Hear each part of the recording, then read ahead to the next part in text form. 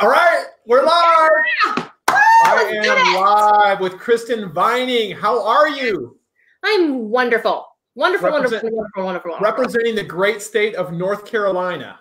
Yeah, we're actually two states, so we're dual agents. So we Really? serve Charlotte, and then we dip down into kind of the upper Piedmont area of South Carolina. So we cover places like Fort Mill, South Carolina, Rock Hill, South Carolina, Indian Land.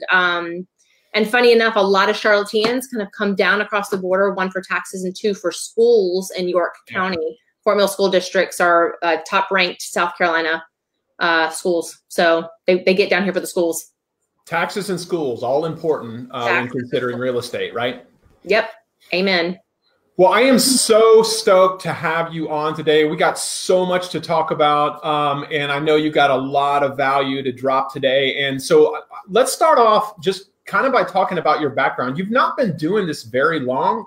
You've had a ton of success, but where does your work ethic, where does all this stuff, where does it come from? The Lord, buddy. Jesus. First and foremost. First and foremost, he made me who I am. No, it's, the apple doesn't fall far from the tree. I am definitely my daddy's offspring. I've always been a super gritty worker, and I love to build. I love to build things. And we've built several businesses in the past, and I'm a firm believer that people buy people. And the beautiful thing is that any of the businesses that we've had in the past, they followed us because they trust us. So kind of my background is I photographed weddings for about 12 years. And I had the privilege of being able to photograph a well-known person by the name of Stephen Curry and Aisha Curry. So they're from our area, and it was a really what a pleasure it was to photograph, an honor to photograph their wedding.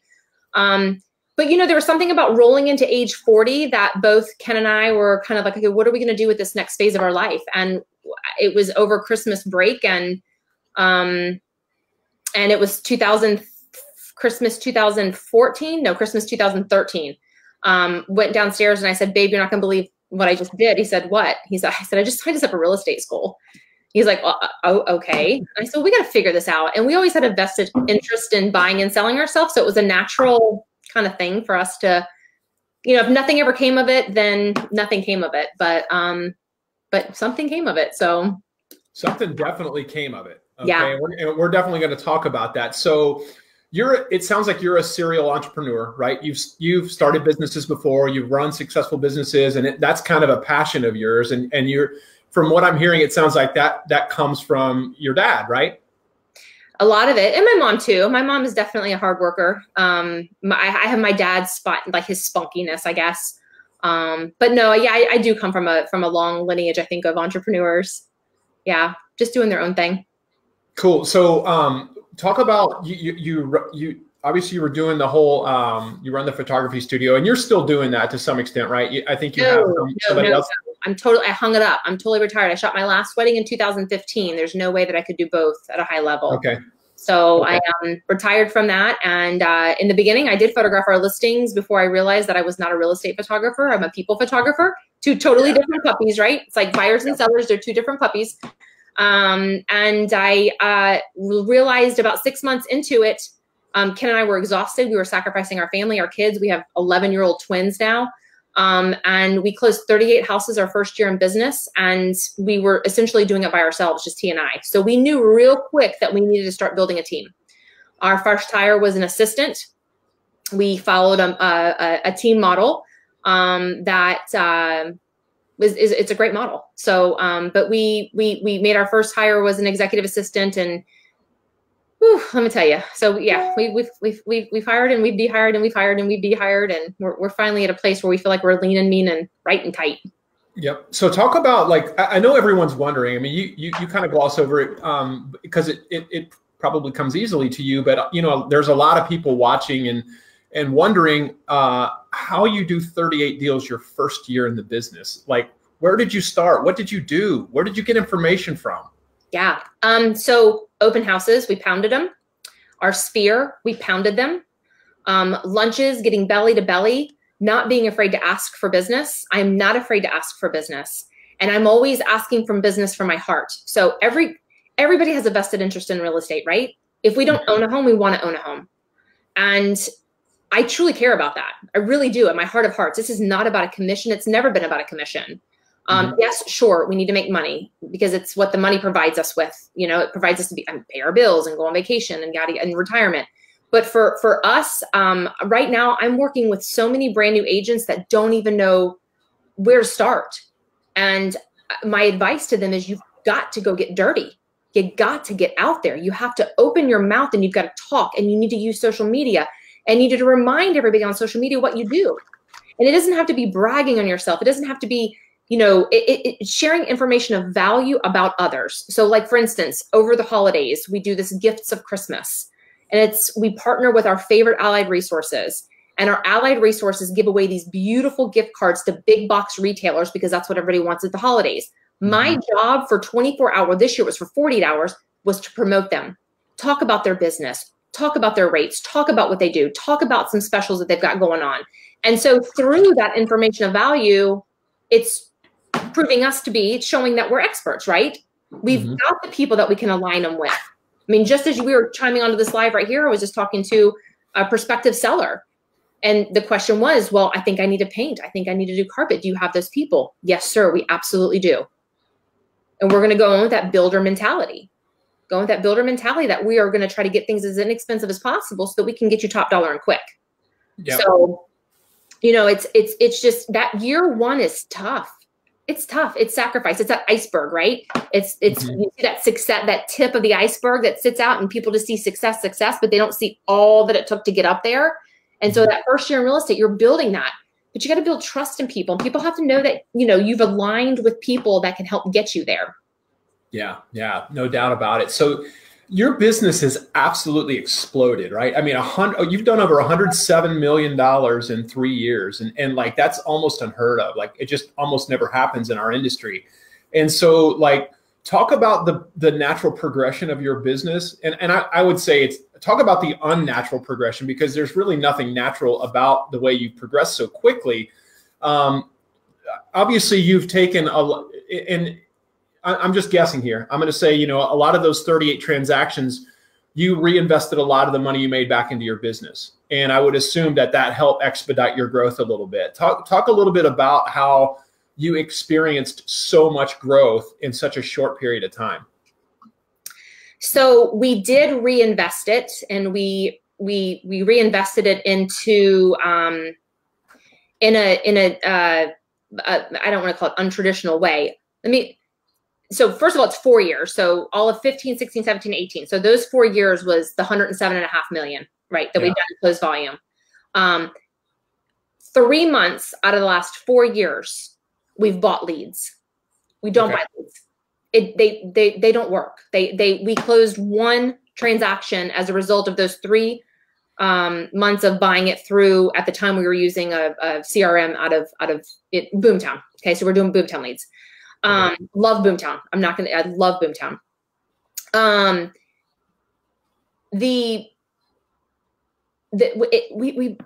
We buy nice closing gifts. We send gifts to clients at Christmas time. We love on our clients. We pay for things when we go out with them. I mean, our tagline is relationships first, real estate second.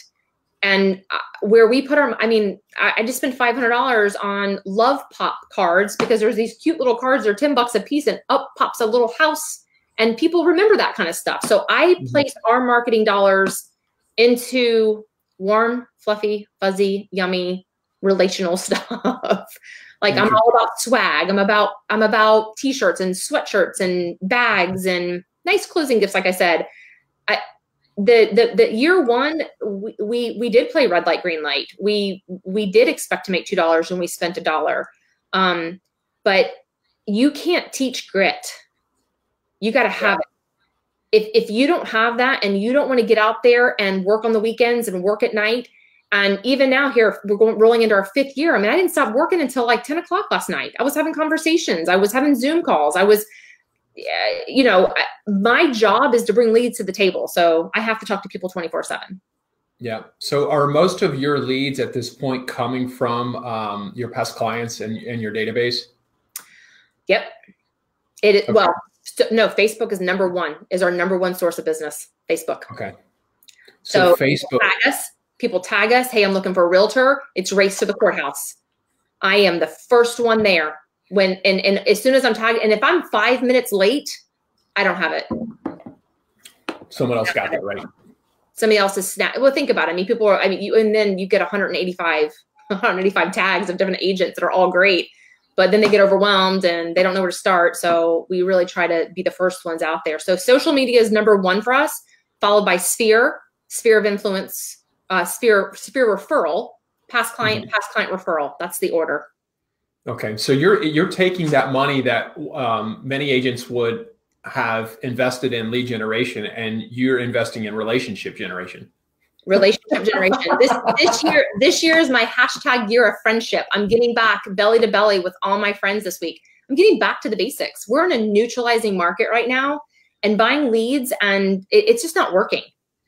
It's not working for us. So for us, what works is building those relationships and keeping top of mind with our friends, but doing it from a place of authenticity and genuineness. It's not, I'm not friends with you because I want you to send me leads. I'm friends with you because I really want to hang out with you and have a glass of wine. Like I want to catch up with you. I want to know what's happening with you. And I think that is, I think that that's the basics of business. We have to do that. I agree. So let's get a little granular here, if you don't mind. Let's talk, like you're a ton of your business is coming from Facebook. And I know everybody that's watching right now is like, all right, what the hell are you doing on Facebook to sell, millions and millions of dollars worth of homes each year? So let's dive into your strategy on Facebook. Tell me what that looks like for you. Yeah. So we have a CRM that allows us, KV Core, to capture leads by using a link out there on social media to drive traffic to our website, to capture that information. So that's number one, is making sure that we're promoting that and promoting it at a high level. So I dig deep into the demographics. So let's say that we've got, like for instance, this past weekend, we had a Cotswold listing. It's a higher end area. It's a very cool part of town. It's super close to dining and entertaining, et cetera, et cetera. So I go in there and I boost post. It's like an ad, and then I'll just narrow down the demographics of the people that I'm trying to reach that I know it's going to pop up in their news feeds. The other thing that I think is really important is Facebook has changed their algorithms, and we have to, like, the way that Facebook looks at us, if we're not liking each other's stuff and we're not commenting on each other's stuff, then Facebook says you're not friends. Right. So like, I want to come and like your stuff and comment on your stuff. And I want the same reciprocated, because then Facebook goes, oh, okay, great. I'm going to show more of their stuff in their news feed. So the more that I'm actively participating over with my friends by loving on their kids' pictures or, congratulating them on the success of something, then Facebook goes, okay, cool. Well, you know what? Good job, Kristin. I'm going to show more of what you've got going on your news feed in the news feed, so that they can, on your wall, on your post, in their news feed, so that you pop up first. Top of mind, top of mind, top of mind. Got it. And so when you post a listing like that and you do a boosted post, how much do you think you're spending on something like that?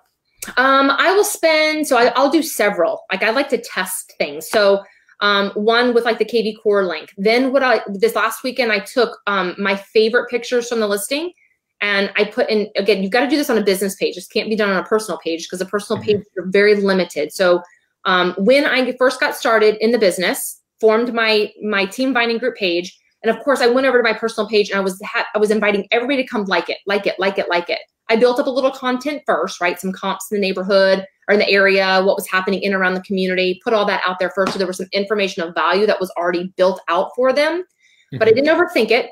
And I just went for it, right? So then from there, okay, so now you start getting listings, right? So with your listings, what I like to test is not just the CRM link, but I also like to do another post where I just give the pictures, right? The yummy, delicious pictures. That's what gets people into the door. And I give them just enough information that if they like the pictures, they're going to reach out, because they're going, well, where's that house at? Or Kristin, what's that MLS number if it's an agent reaching out? Sweet. You know what that just happened? What just happened?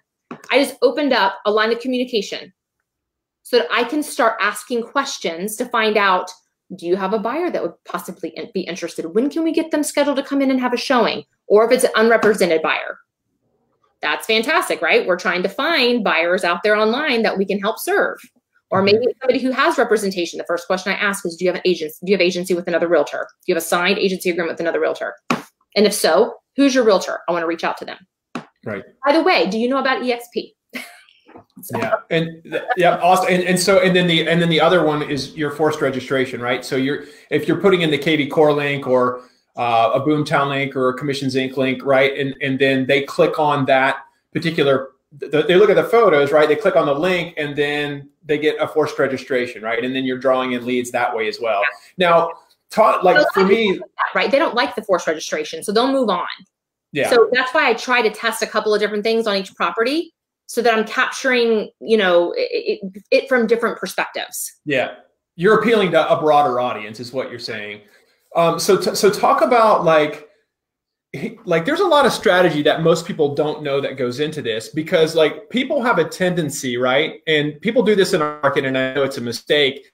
They'll take like a $2 million listing, and they'll advertise a $2 million listing when the bread and butter in our marketplace is like, 200 or 175, you know what I mean? And what happens is they'll just get a bunch of looky-loos looking at pictures, right? And they may generate a couple leads, but they're probably not legit. So talk about your strategy as it relates to the listings you post and the leads you generate.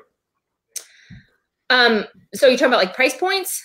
Like price point. Talk specifically about price. Like I would assume like you don't make that same mistake where you're posting, a $4 or $5 million listing if you know that your demographic for the leads you're looking to generate is going to be somewhere between $175,000 and $275,000. Yeah, I don't know if I can. So we don't. Let's see. Our largest listing was 1.3 million. No, let me take that back. Hold on. Land. We've got land under contract right now, 18 acres. I can't say what it's for, but it's over 2 million. Okay. The strategy there is that I am going to go, yes, I'm going to probably narrow down that demographic if I'm going to go do some sort of like based on demographic post. I don't know if is that in violation of RESPA? I don't even know. I don't think so. You heard it here, folks. Scratch.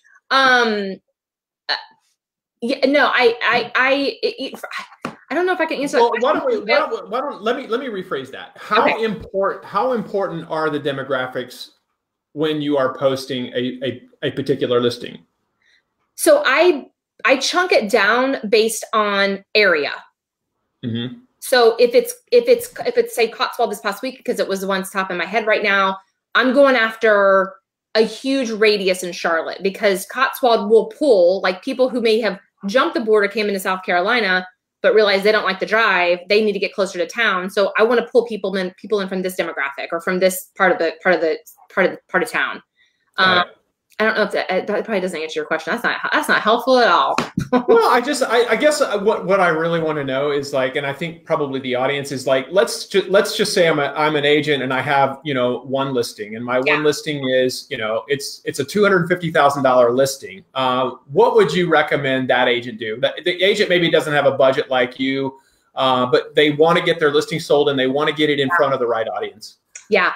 I say just annihilate the post. Like I on average, I'll probably spend, like last weekend, I want to say that I was in the ballpark of maybe $250 between all the different ways in which I marketed, and this house is on the market for $560. I mean, I don't really per se have a marketing budget for each. I do whatever it takes to get it sold. If I see higher days on market, I mean, the longer it's on the market, the more it's going to cost me.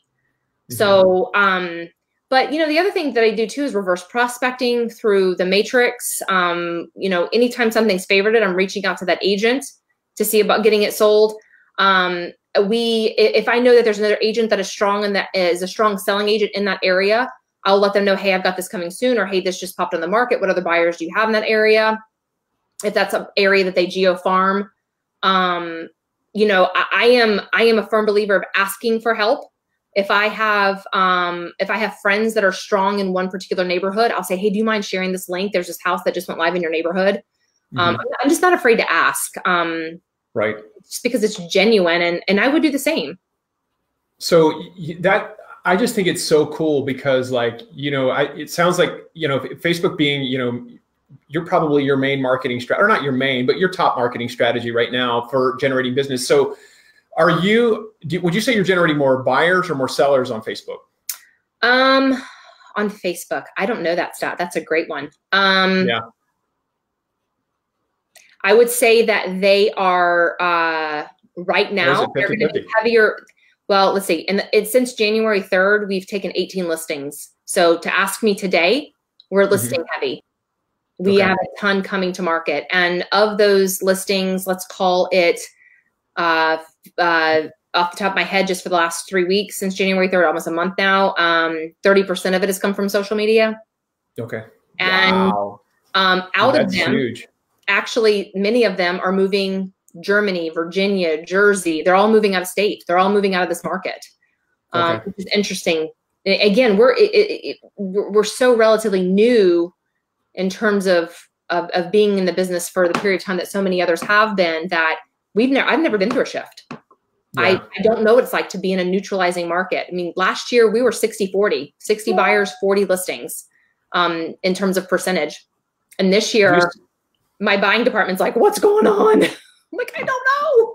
Yeah. Yeah. Well, I mean, that's just so you know, that's what happens. I mean, what happens is, and as you get more past clients, and you build those relationships and you invest in those relationships, most people are recommending you to, if they hear somebody that's, selling a property, right, they're going to recommend you call Kristin because she helped me. Now they'll do the same thing with buying, and to some extent you can't control, because it's really up to that person who had the conversation, depending on whether they were buying or selling. Right. But so right now you've got 18 new listings based on, which 30% are from Facebook, but it may be you may not even know, it may be a cumulative effort of all your marketing efforts, just you being out there and commenting on different things where people now are starting to recognize you more. Right. And so as the person to list a home with, as where maybe in the past, some of the listings were generating buyers, and so you were working buyers more, where now as your efforts are more, maybe they're more referral based. I don't know. Just well, it cycles, right? I mean, yeah, you're right. There are people here recently that we did buy with in the last couple of years, and now they're ready to sell already. So they're becoming sellers. So you're right. It's interesting to grow in this business. So how are you, like, I would assume that you guys have some awesome system in place for nurturing your past clients. So what are you guys doing? Like, I mean, are you doing parties? Are you doing birthday gifts? Give me the rundown on that. Yeah, we've done client events. So last year was a bit of a tumultuous year for us, and that might be a strong word. It was a questionable year. So we had some changeover on the team. We changed brokerages.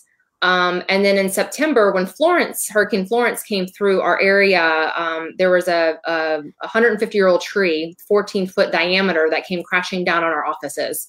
We were with Keller Williams the first part of last year. So for 3.5 years, we were with KW, and this past June, we switched over to EXP.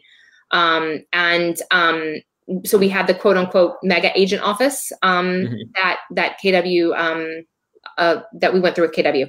So from September kind of through December, like we were just kind of like all over the place, just a little disoriented, still trying to stay on top of business. Still had a really strong year. I've already forgotten your question. I don't know how I got off on that tangent. What was your question? No. Well, I think like, you're asking how do I love on clients? Like, what am I? Yeah, like your past clients and stuff, because like what I can tell about you, and I need to do a better job of this, is like, I mean, we have systems in place, but yeah.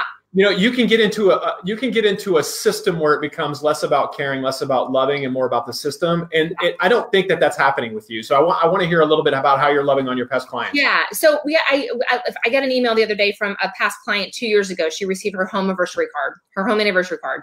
So every month, at the beginning of the month, it doesn't matter what year they close, they get a home anniversary card, let them know that we're thinking about them. And then she reached back out. She's like, oh my gosh, thanks so much for thinking about us 2 years later.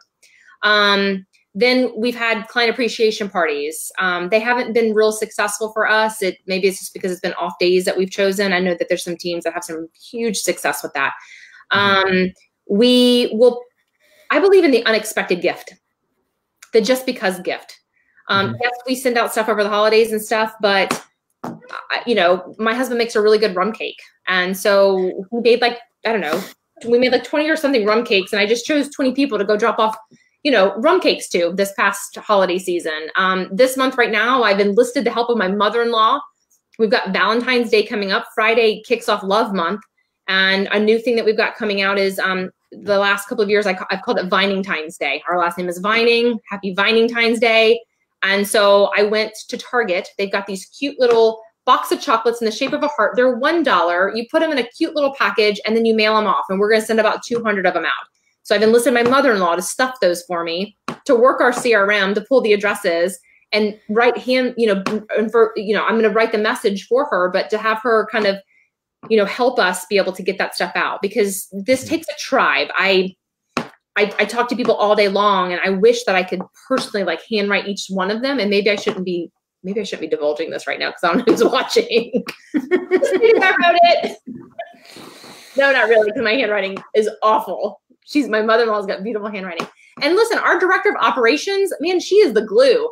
She keeps us on top of our toes. We've got a couple different CRMs that we use. Brivity is one of them, and it's just, we've used it for years now, and it's second nature for us. So it's hard for us to leave it. It's hard for us to change.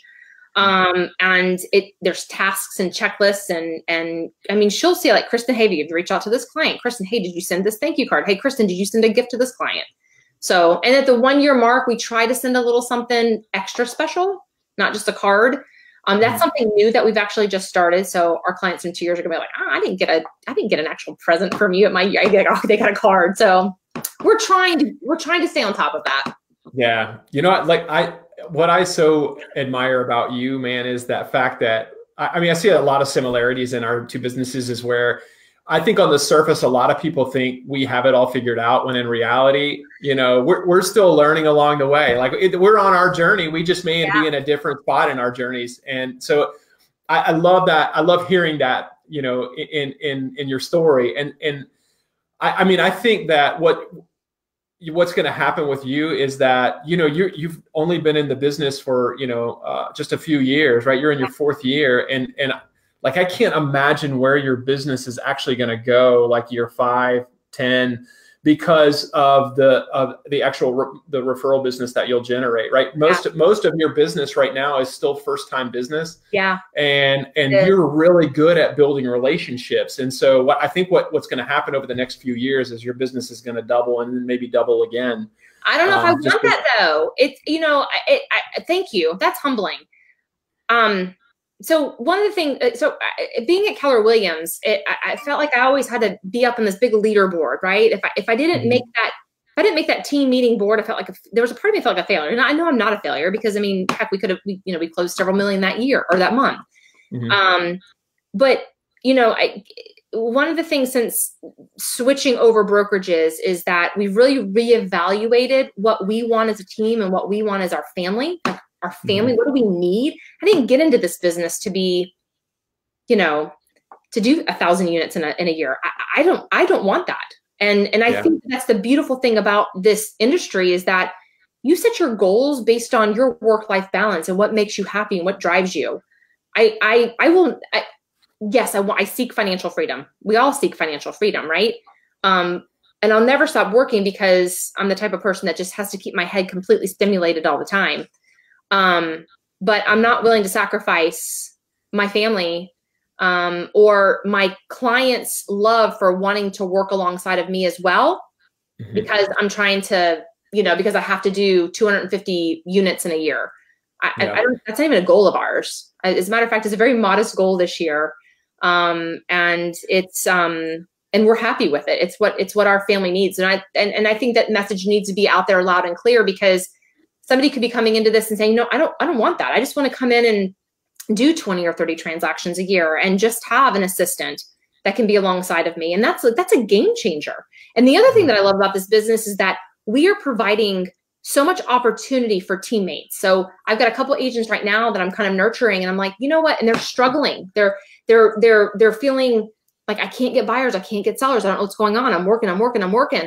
And so when you dig deep into what people want, like, what do you want? What makes you happy? If you could wake up every single morning and do one thing in this business, what would it be?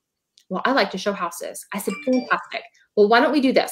Let's shift your mindset from going after buyers and sellers, and let's go after agents. Let's go ahead and start a business that says showing partner at the bottom of it. And you go to agents and say, here's my business, and here is what I can offer you.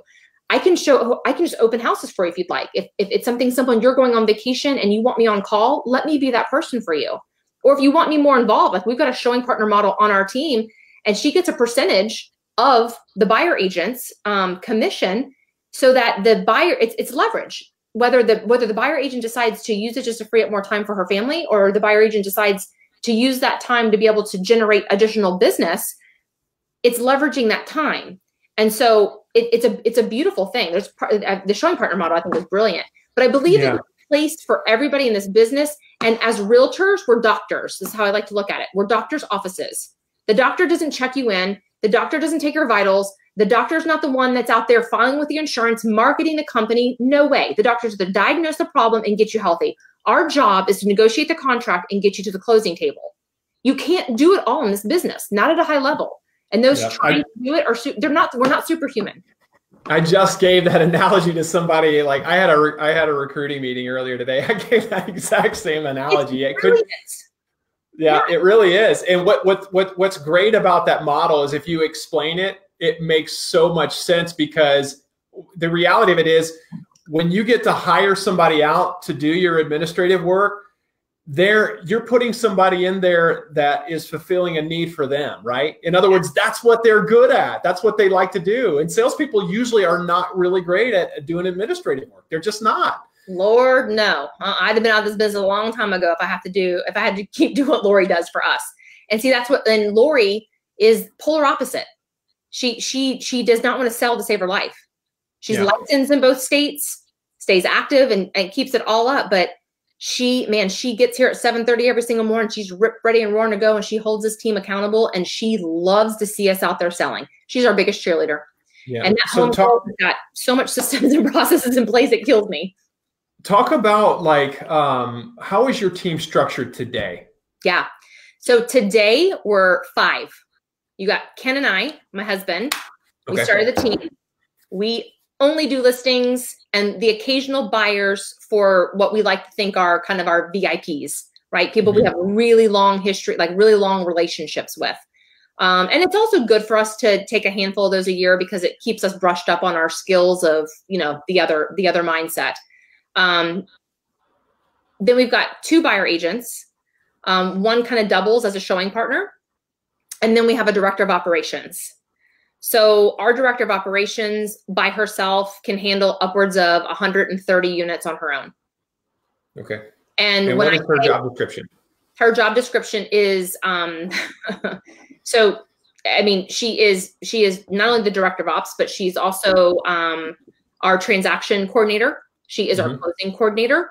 She does, she'll jump on social media and she'll do marketing of listings for us, especially if we're super busy out there on appointments. And it's because she's so well oiled with her systems and processes and her checklist that she's able to manage that many transactions at a high level. So she handles it all. I can't tell you the last time I went and tried and inputted a listing into MLS, or the last time I filled out and offered a purchase. Or I haven't been to a closing in 3 years. Yeah, that's awesome, man. So Kristin, I have to ask you because, we all have our unique story of why we made the change. And the thing about your business is, you were not in a bad place, right? I mean, you were a very successful agent. You were with a top company like I was. We were both with Keller Williams. And so I'm curious, why upset the apple? Why change? Talk to me about that. Yeah. So those who know me knew I bled red. I was ALC. I was every family reunion. My MAPS coach I love him to this day. MAPS coach of the year still to this day. He hasn't been, I don't think he loses his crown, I guess, this February in New Orleans at family reunion. I bled red. We had a mega agent office. I taught Ignite classes, the whole 9 yards. The reason that we left was because EXP exists. Yeah. And when you compare the models, and it is our responsibility to make smart business decisions. And I had the EXP had been brought to my attention several times, and I said no. Was so closed-minded. I was not interested. I said no. Oh, we were recruited by everybody, and the answer was always no. You can't do better. You can't beat what we have here. Mm-hmm. And somebody got a hold of my husband and got him to watch Brent Gove's video. And he couldn't get through the video before he was calling me, and I was out in the field. And he said, "What is this EXP thing?" And I said, "I don't know. I got all kinds of agents wanting to talk to me about it." I tell them no. I'm like, I'm not interested at all. Right? Because I was just like, whatever. And he's like, "No, Kristin, I think I'm going to send you this thing. I think you need to listen to it." And I said, "All right." So my husband. And I don't know why I listened then, because normally I don't listen to him. So right. I was like, "Okay, babe, I'll listen to it." And like him, I got three quarters of the way through it, and I was like, "There's no way that there's something to it, right? If it's too good to be true, it usually is." Yeah. And so I spent, before I said anything to the person who sent it to him, I spent about a good solid 3 weeks. Dude, I couldn't sleep. I was looking for information everywhere. I was trying to find podcasts about it. I was talking to people who left, who came over and left. Like I wanted to dispel it. I wanted to say no to it. And in the end, Ken's like, "Kristin, you have got to make a decision. What is the decision?" And here it was. At the end of the day, what do we have to lose? There's no risk. If it doesn't, you can always go back. I can go back. Okay, so it cost me some signs. It cost me, it's pain in the butt. Okay, yeah. It's work. It's a pain. You know what? Life is a pain in the butt. Work is a pain in the butt. I don't look at it that way. But I mean, if I have to go back, then, and then unfortunately, I'm not going to say that. We won't go back. Yeah. We won't go. Yeah. We tinkered with the idea of starting our own brokerage. But why would we go do that when EXP is, my personal opinion is, and I know that there's a model, everybody needs something different.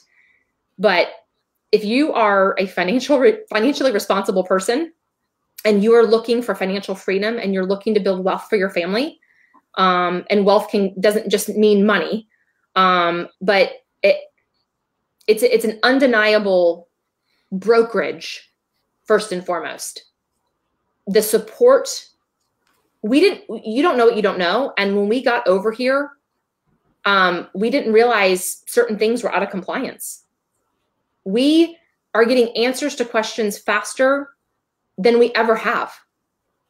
We iconed this month, and we're getting our $16,000 back in company stock. We didn't get our $25,000 back from Keller Williams. We're being rewarded with stock for doing the exact same thing that we were doing there, and we've already accumulated over $11,000. I'm probably not even supposed to be saying that. Oops, let me scratch that from the record. No, I think you're okay. It's, and then we have the opportunity to participate in revenue share.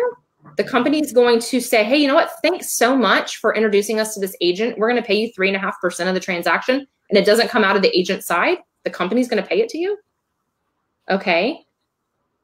I mean, it was a no-brainer. And being part of this, and when you're passionate about something, you share it. And I share EXP as often as I can. Yeah. As often as I can. And when somebody says no to it, it's okay, but I don't understand. Because if you really look at it, if you really, truly understand the model and look at it, you can't say no. Yeah. What about the agents who say, "Well, my clients won't know who that is. People won't recognize EXP." Oh, no. What do you say to that? I say, well, they're not hiring the brokerage anyway. They're hiring you. So it shouldn't matter who you're with. I don't understand that at all. Yeah, no. As a matter of fact, I ran into an agent at Starbucks this afternoon, and we were talking about, she's with another brokerage, and And they allow like their own branding and stuff like that, but you don't have to align with, I mean, I guess I get it sometimes. I mean, maybe if you're wanting to focus on luxury, I guess I could get why, you know, the desire to go with like Christie's or Sotheby's would be like an attractive brokerage. I don't know the first thing about those brokerages, but I don't know. I don't know. I just do me, and I dig this company. I mean, the avatars, silly as they are, it's information highway, right? It's a tool that gets us to a department that we need to get the answers to it. And it just avatar. I think that, you know, what's great about you just, the reason why it's working for you is because you don't look at this as a real estate agent. You look at it as a business owner. And yes. I think when you make that paradigm shift from real estate agent to business owner, you are much more fiscally responsible in the decisions you make. And so as a business owner, there's no argument that there's a better model. There's just not. I mean, there's not a better financial model if you're looking for specific things like wealth building, right? Mm-hmm. Like passive income, right? Like putting the most amount of money to the bottom line, right? Those are all things that business owners think about, right? And a lot of real estate agents don't think about those things. And go ahead. And it's okay. It's okay. You know, even my own team, I mean, if we all thought the same, then there would just be a bunch of like leaders out there, or, you know, empire builders or whatever, clashing heads, and we wouldn't have these teams. Like even my own team, it's, you know, they love different aspects of the company, but they don't talk about it the way that I do. Yeah. We're different DNA. But you know what? You're right. Ken said to me, my husband said to me last night, he's like, you know what, Kristin? He goes, I don't understand why agents go with brokerages because they're promising leads. Like we never got one lead from Keller Williams. We've never gotten one lead from EXP. Mm-hmm. I think that that's the wrong mindset. I think maybe I'm wrong, and I haven't been with a brokerage, and I certainly don't want to offend any other brokerages out there that do provide leads, but leads are so easy. Leads are easy. They're all over the place. The conversion is hard. The nurturing is hard. The staying in touch with them is hard. That's the hard part. Right. Leads are easy. I mean, you could go drop a couple $100 a month and go get a bunch of leads. You just got to nurture them. It's not going to happen overnight. Right. Right. So I like for you now, like when you share, obviously, you know, I can tell you're really passionate about your move, and it is a big deal to you, and you're passionate about getting the word out about EXP. So I always ask this question, and everybody usually answers it differently. But for you, I'm curious, like, so for that agent or that broker who's watching or listening to us, and they're getting information about EXP, or maybe they're even thinking about making a change, what do you say to that person? I say do your due diligence. One of the things that I when I look back and I realize, you know, how often I said no to it and how often I said no to everybody else, I realize you have to look at every brokerage. You really should. I didn't. I just went. So we started with Remax. We were there for 6 months, didn't do a single transaction. Then we went to KW, and then things took off. And part of that is because I retired from photography and went all in. And then here comes this disruptor that exists that I couldn't say no to. But I think that for the people out there that are considering it, I think that they need to not just look at this, but weigh it with, maybe there's a 100%, you know, maybe there's a brokerage that's 100% brokerage there and it's just a transaction fee. And if you do the math, and if you're not going to try to do this at a high level and you just want to do 2 or 3 transactions a year, this is probably not the model for you. Actually, it's not. Like, you're going to end up paying in. But, you know, for somebody who is going to hit $2 million, $2.5 million, $3 million, whatever it is, you need to be able to cap. Yeah. Yeah. You need to get the 100% mark. That's the game changer. That's why I like even some of these models where I see these big teams doing big numbers, like bigger numbers than us, never capping. I'm like, do you realize you spent $46,000 as an individual agent Like, what did you get for $46,000 from your brokerage? Well, they do all my marketing. Okay, what marketing? And then you dig down deep and it's like, they provide me with the signs. Dude, do you know how much signs cost? Yeah, not 46 grand. Yeah, it's just, but you know, what I have found in sharing this model with other agents who are producing is that it's either they're comfortable and they don't want to change. But why? Tell me, answer that real quickly. Why? Why continue to pay $46,000 just because you don't want to change? It doesn't make any sense. Is that real estate agent thinking and not business owner thinking? Is that what it is? I don't know. Like, I'm asking. I know. I know maybe things are so second nature and it's just, you know, maybe you like the people there. I mean, I just like, I've heard it all. They don't even go into the office. They're still out there on their own island. They're just comfortable. And I don't understand. I really don't. I don't. I think that there are some people that are, you know, I hate it when somebody, you know, I hate it. It's a double-edged sword. People, oh, it's just recruiting. It's just a recruiting model. It's just a recruiting business. And I'm thinking, I still get emails from Keller Williams that talks about me attending profit share classes and teaching me how to get out there and recruit. Yeah. Every business is a recruiting business. We're all looking for talent. We're all wanting to attract talent. And even as a real estate agent, you're recruiting listings, right? I mean, you're right. Every business is a recruiting business. It is a recruiting business. Ken and I, so my husband's a huge Clemson fan. He went to Clemson, go Clemson, national champions. And I said to him, you know, what is recruiting like in college football? Like, does it have a negative connotation stamped to it? Because you've got these recruiters on these big, you know, Division I teams that are visiting, you know, kids' homes or visiting, you know, their schools. Like, it would be it's an honor to be a recruiter in college football. Like, I think it's an honor to be able to recruit people over to this company. I really do. And the fact that we are compensated for attracting over, you know, agents who get it. Like, people who come over, they're getting it. They understand it. They're not coming here to hang a license. This is not a brokerage to come and hang a license. Nope. Don't. So I love attracting agents. I'm gonna share it. I believe in it. Well, you have absolutely dropped some good nuggets here today, man. And I hope people heard this whole thing. And if you didn't, you need to rewind the tape and make sure that you listen to her Facebook strategy. And if you have questions, feel free to reach out to Kristin. I'm sure that she would be willing to share with you. Kristin, if people want to learn more about your business or your Facebook strategy, or maybe they want to learn more about EXP, how can they get in contact with you? So Facebook is the best.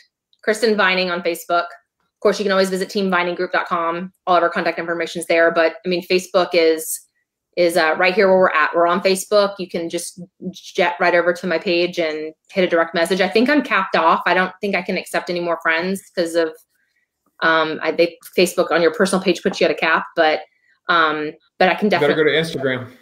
Time to go to Instagram. I'm on Instagram as well. Yeah, I do a lot of syndicating back and forth, but I know Facebook does not like that. They don't like it when you share. They want original content. My Instagram page is more my kids and my family. I do okay work as much, but yeah. Well, Kristin, thank you so much. This has been really fun for me. I've learned a ton. That's why one of the reasons why I do these is just because it's an opportunity for me to learn and meet great people. And if I can ever do anything or be of help to you, please let me know. And I look forward to hopefully seeing you at an event soon. I love it. I think it's fabulous. Thank you for having me. You bet. Bye. See ya.